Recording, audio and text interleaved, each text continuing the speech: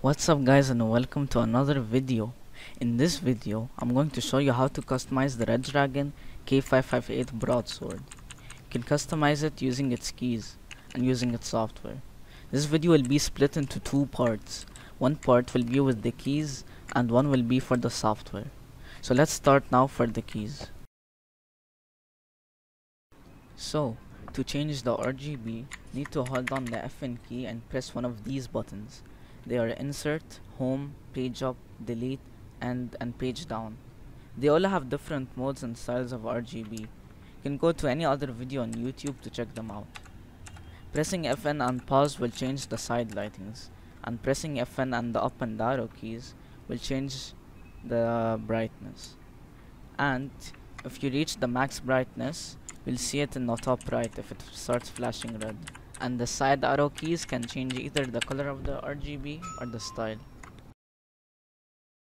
Now for macro keys. To bind the macro keys, you have to press the recording button, then when all the lights turn off, press the button you want to change and press any key you want to bind it to. This only works on the 10 macro buttons. This also works on the buttons next to the recording. Now for the software. If you want to download the software of the keyboard, you can simply go down to the description to find the file.